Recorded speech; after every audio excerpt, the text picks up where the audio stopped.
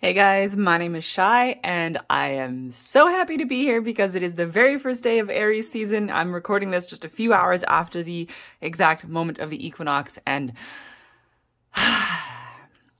let's just take a moment to congratulate ourselves. We have made it again. We have made it through another sweep through the dense and complex half of the zodiac sign. I feel like the last 6 months, honestly, now I can almost feel them like receding from my memory.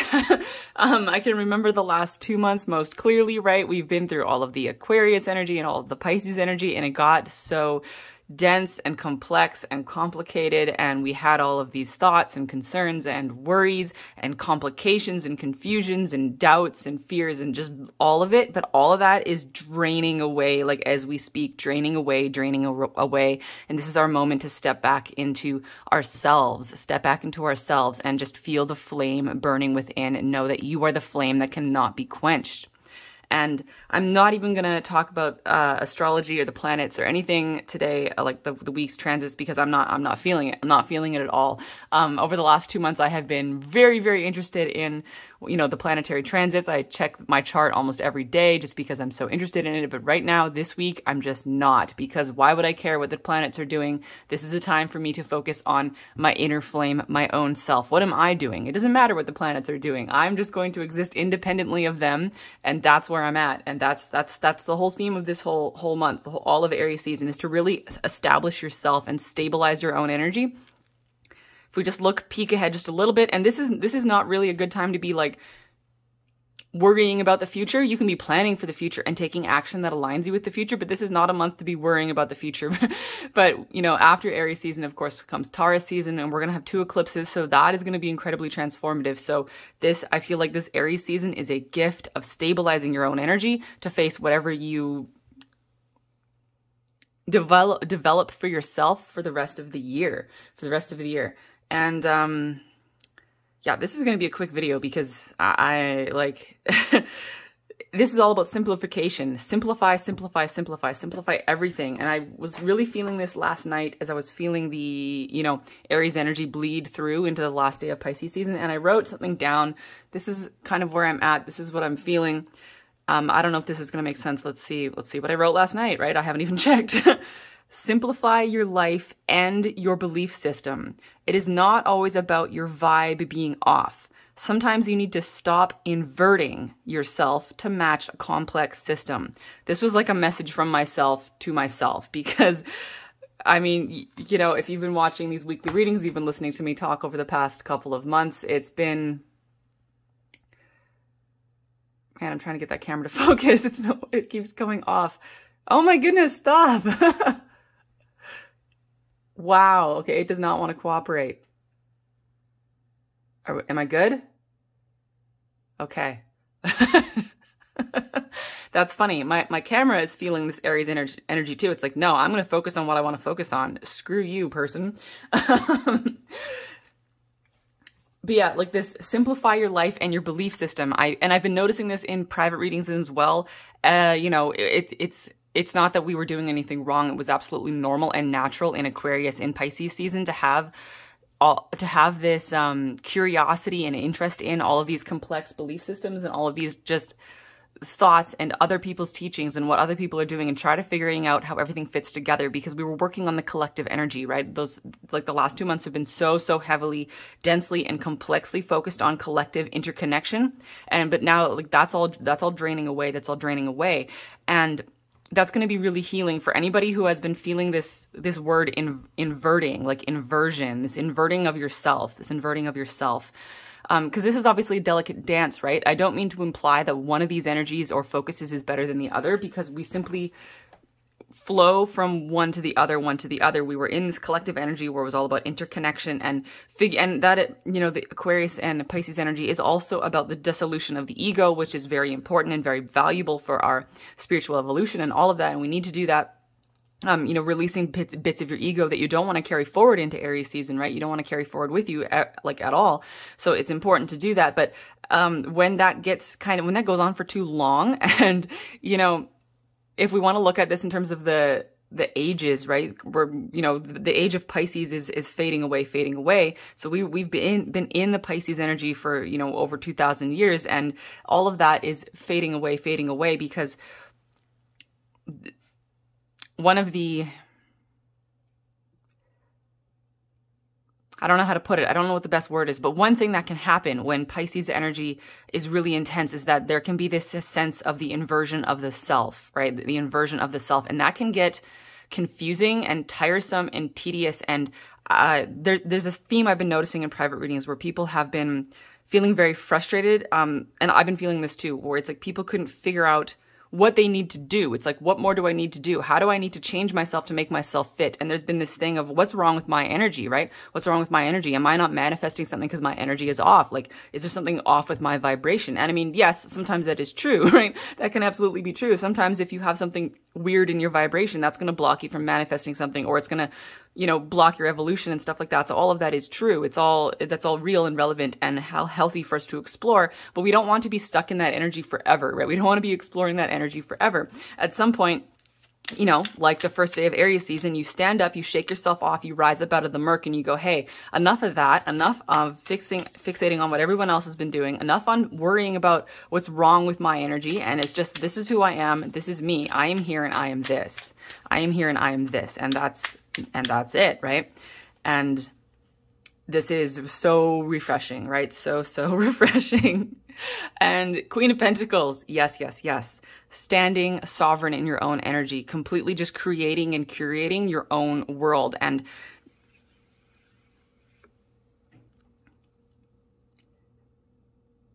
I don't feel like the Queen of Pentacles really concerns herself like unnecessarily about others. Like the King of Pentacles, right, is more about constructing this, like, because I really view the queens as introverted and the kings as extroverted. Okay, just to clarify, like, where I'm coming from on this. It's just the introvert and the extrovert of the same type of energy. So the Queen of Pentacles isn't so concerned about like building this empire and building all of this stuff around her. She's just concerned about her own immediate environment and standing in her own energy, right? She's concerned about her own energy and how that creates her reality, how it materializes her reality. Ace of Swords, brand new, brand new. The Queen of Pentacles, grabbing her sword of power, grabbing her sword of truth and slicing away everything that does not serve. I don't know about you guys, but I went crazy cleaning my bedroom yesterday. Like I got rid of all kinds of things. I actually even cleaned out my bookcase, which I've only done once in my entire life, which is when I moved to a new country and I simply couldn't take all my books with me. So for me to have donated a huge selection of a bunch of books that I, like beloved books I love by my favorite authors that I've been carrying around for 20 years, some of them, right? And I took them off my shelf yesterday and I was like, I don't need these anymore. What do I need these? And I knew that even if I got rid of a book that I wanted later, I could simply buy the book again. I could get the ebook. I could get the audiobook. It's like, I could just get the book again, you know? So there were some books that, you know, I still have a bookcase full of books, and there's still some I keep because I really wanted them, because I know I'm probably going to read them, or because they're like out of print and there are no ebook versions of them, and I kept those, right?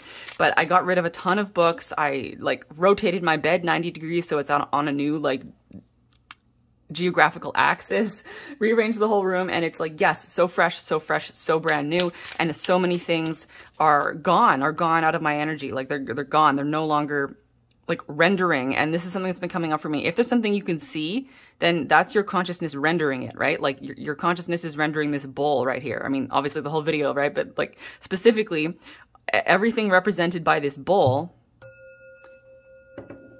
you know, is being rendered by your consciousness because it's here. So if this bowl, you know, if for some reason, if I woke up in the morning and decided I didn't like this bowl's tone, right, I would get rid of it. I would give it away or just toss it, you know, because even when it's not singing, it is still rendering in my consciousness because it's like in my awareness, right? Because I'm seeing it. So getting rid of stuff that's sitting around your house is massively, massively powerful for adjusting and curating what energies you're bringing forward with you. And if you just an aside, if you haven't Like if everything I'm talking about hasn't quite clicked yet for you, if you're still feeling like the Pisces hangover, some people could be very sensitive to it and still be feeling the Piscean Aquarian hangover, especially because we do still have a bunch of planets in Pisces and Aquarius, and that's still definitely operating in the background, right? Don't worry, this Aries energy is just going to amp up and get more and more intense. It's just building all the way to the end of March where we have the Aries new moon. So you haven't missed out. It's all coming. It's all coming. Yeah, Eight of Cups. This whole time I've been talking about, like, you know, walking away from things, letting things go, moving on, moving forward. Here is the Eight of Cups coming out to confirm that. This is walking into your new future, but knowing that it is a spiritual journey, right? It is a spiritual journey. The Eight of Cups is your spiritual journey, and it's that walking away energy. So anything that leaves your life over the next month simply is just not relevant for you for anymore. Right? And you can always pick it up again later if you so choose. Just like I get rid of a book, I can go buy the book again. It's not like it's gone for me forever. There's a message here about you don't need to like hang on to things that you might want to access again, right? This is a little bit of a hangover from, you know, the 20th century and the last, you know, thousands and thousands of years, where I'll just keep using the examples of books, right?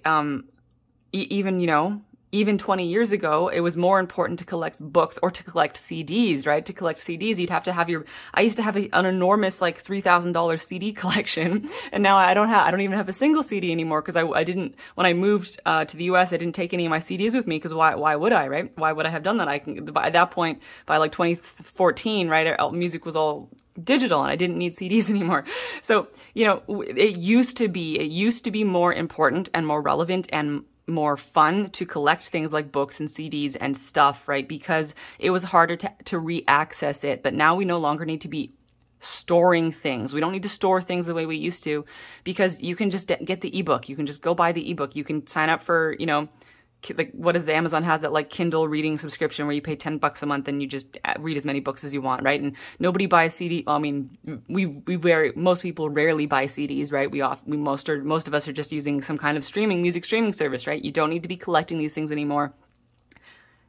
You can just stream it. You can just access it. And of course, all of this is a metaphor for what's going on with your consciousness. You don't need to be even storing your own memories anymore. You don't need to be storing anything. You don't need to be storing, like, you don't need to memorize anything. We know that, right? You got Google. You don't need to memorize anything. I know, you know, do you remember your high school math teacher saying, what are you going to do? Like, if you can't do math in your head, you're going to be walking around with a calculator in your pocket. And well, turns out, yeah, you are going to be walking around with a calculator in your pocket. And I know there are concerns about going, okay, but we want to, what does that say about our self-sufficiency, right? But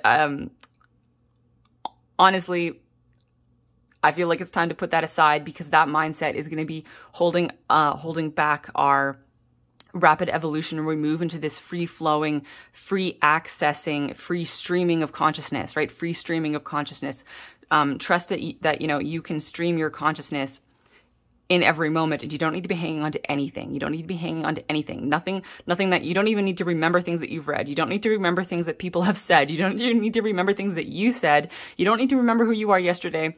Just allow yourself to free stream your consciousness in every moment. And, again, that's not even better or worse than the way we used to operate even 5 years ago, right? It's not better or worse. It's just, that's where consciousness is going, right? We've explored the old way, or, you know, we explored the way of crystallized consciousness and of things needing to stick around and be stored, right? And now we're moving into a phase where we are exploring free streaming consciousness. And neither is better or worse. We go through periods in the universe where we do one and then we do the other. And there's going to be other phases as well. This is just a phase of free streaming consciousness. And we're going to be exploring that in microcosm for all of Aries season, right? So that's it. I'm done. I'm going to go enjoy the first day of spring. Sending you guys so much love and light. Bye. Okay, that was a false alarm. I actually finished the video, went and uploaded it and watched it. And you know what? Every time in the video where I said something about time, I got this weird feeling. I got a weird feeling. Like when I said Age of Pisces, I got a weird feeling. When I said thousands of years, I got a weird feeling. And I was like, what is this? What is this? What is this? And it left me with such a strange feeling. I felt like I couldn't upload the video without addressing it. So I don't know what it is. I came back to turn on the camera and acknowledge the weird feeling and pull some cards and see what's going on, because there is apparently this extra message about time. And I think it has to do with, we don't all need to agree on time, and even that we don't need to have a time consensus. We don't need to have a time consensus. Let's see what cards just flew out. Seven of Wands. So that's kind of how I felt, right? Every time I heard myself say age of Pisces or thousands of years or something like that, it was like every time I referenced time or some kind of era in the video, I felt kind of like this. I felt a little bit like I was up high and there was people trying to get me with sticks, right? And I don't know if the like weird feeling is coming from myself or from others. Like, I don't know if I'm projecting or what. It's like I'm very confused. This is very strange. And you know, as I'm feeling this now, it feels like I'm trying, because it's Aries season, and there is this I'm separating myself. I'm growing up out of the quagmire that was all of the Aquarius and Pisces energy, and we have this Aquarius and Pisces energy still happening in the background. So it's like it's like there's these energetic tentacles reaching out and trying to like suck me back in, try to suck me back down. I'm like rising up out of the quagmire, and there's these like little tendrils trying to suck me back down, not in like a bad way, not in a nefarious way. It's just like a magnet. It's like just a magnet, right? That like a magnet is not bad nor good. It's just a pull. It's just, there's this pull, like, or gravity even. It's like this pull of gravity to trying to like pull me back down. And here I am, you know, Queen of Wands going like, no, I do what I want, right? Fully empowered Queen of Wands, and something I'm working on, right? Something I'm working on. So very interesting. I feel like this whole strange experience of listening to myself talk and then getting these weird vibes on the things I said and this strange message about time. It's to do with drawing yourself up out of the collective, drawing your energy into yourself, right? Fully empowering yourself. We had the Queen of Pentacles before, now it's the Queen of Wands, drawing into your own energy. And there can be these feelings of gravity as if something's trying to draw you back down. And I feel that we're each going to need to discern very carefully whether, I mean, and even our discernment here might be, it might be very difficult to discern this. It might be very difficult to discern this. We basically, it could be that something or someone is trying to deliberately pull you back in to a situation. Something or someone could be trying to nefariously or manipulatively pull you into an energy you don't want to be, pull you into a place you want to be, or pull you back down, pull you back into something. Or it could be simply a function of the energy. It could just be like, you know, mud, right? You walk in mud, it's sticky, it sucks your boots, and you get stuck in the mud, right? It could just be that. It could be our own subconscious fears, or our own just subconscious baggage, whatever, trying to draw you back into a place that is comfortable, right? Trying to tell you, hey, you know, being out there like alone and loud and proud, that can be scary, right? Putting yourself out there, putting yourself up on this pedestal, rising above the crowd, that can be scary. Wouldn't you rather just come down and be safe, right? Come down and be safe. So there's all these different ways that this could be happening. And I think the message here is just like acknowledge it and just keep burning bright anyway. Just keep burning bright anyway. Just being aware that there could be these energies drawing you, attempting to draw you back down, but they can't actually do it, right? It's a little bit like an energetic whisper in your ear, like a doubting voice in your ear, right? A doubting voice in your ear. And it's just something you can acknowledge and then set aside. And this is something, you know, you're going to be working on all of Aries season, right? Working on your own self-empowerment and working on allowing yourself to rise above the crowd, or allowing yourself to be the bright light in the darkness, or just whatever it is for you, right? Whatever it is for you. And interestingly, I just feel so strongly called to just state this thing about time. Maybe I wanted to get some more cards on that. Some other deck. What do I want? What do I want here? Aha.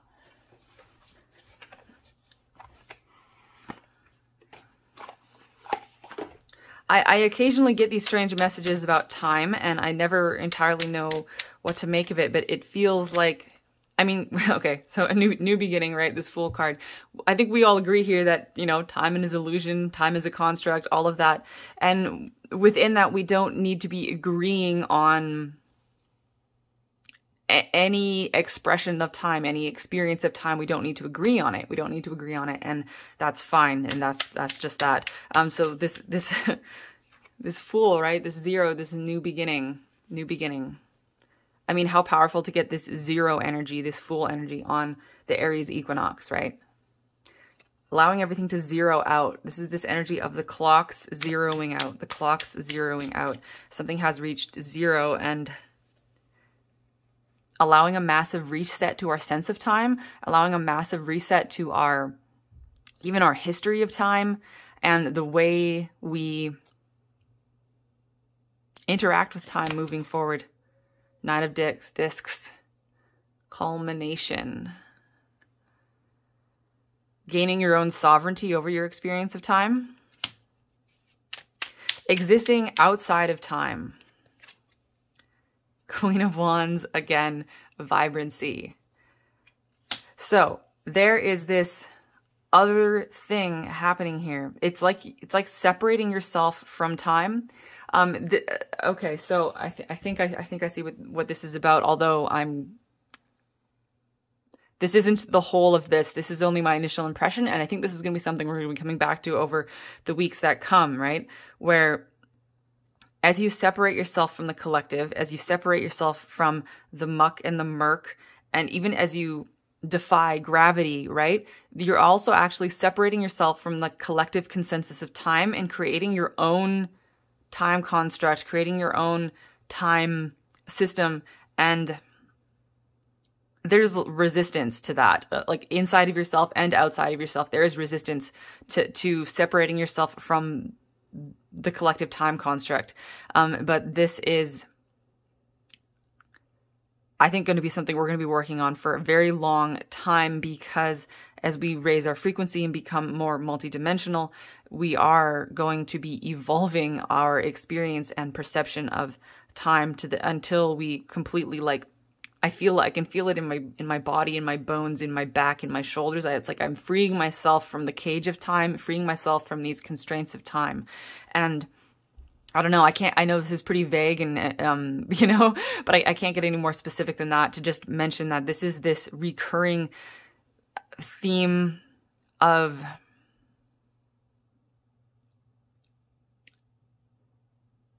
time is evolving, right? And our experience of time is evolving, and somehow, some way, in a way that I can't put my finger on or articulate or understand, we are reclaiming our sovereignty over our relationship to time, and we are creating our own vehicle through which we interact with time. It's this feeling of separating yourself from time, existing outside of time. And I think this whole process is something we ground slowly through various different cycles. At least I do, right? You're going to have your own experience of how you are busting out of the time construct and how you are grounding it, right? This is going to be an entirely individual process. And for me anyway, it feels like this comes up for me consistently in this spiral fashion where slowly, I like every couple of months, I break more and more free of the time construct. And in doing so, I am slowly creating this it feels like a vehicle or a house. It's like I'm creating a place for myself to exist outside of time so that I can then explore multidimensionality more freely. And I'm just going to have to leave it at that. I'm sure that didn't really make much sense, but I had to come back and explore this just a little bit because it was so strange. It was so strange listening to that video and getting these weird feelings every time I mentioned time. So I'm just going to leave it at that. I'm going to upload this despite these weird feelings that I have, because I feel like this is one of those moments where it's like push forward despite the imperfections, push forward despite the like weird little doubting vibes, and push forward knowing that not only is it unnecessary for everyone to agree, it's actually important that we don't all agree. It is very important that we don't all agree. And honestly, that's something that helps me sleep at night, because one of my biggest fears in posting these videos is that somebody would take something I say like too seriously. Like I worry that people would take some things I say too seriously. So disagreement is valuable, important, and absolutely necessary. And it is something we can also experience. It's like we can experience disagreement with neutrality, right? We can experience it with complete neutrality, and we can just value it for what it is, and without there being any compulsion even to try to create agreement, right? We can just sit in disagreement. That's also going to be a theme of Aries season, right?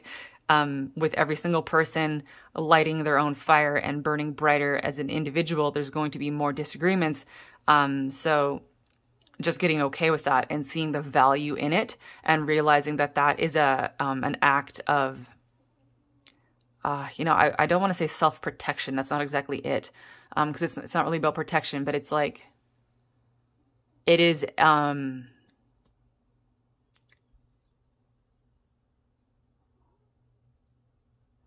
do I put it? It stops everybody from mixing together. It's like, like, you know, the strength of diversity. I know that's such a cliche to like say to you guys, because obviously you guys all understand the strength of diversity, but to really just reflect just for a moment, to reflect on already what you know and what does that really mean, right?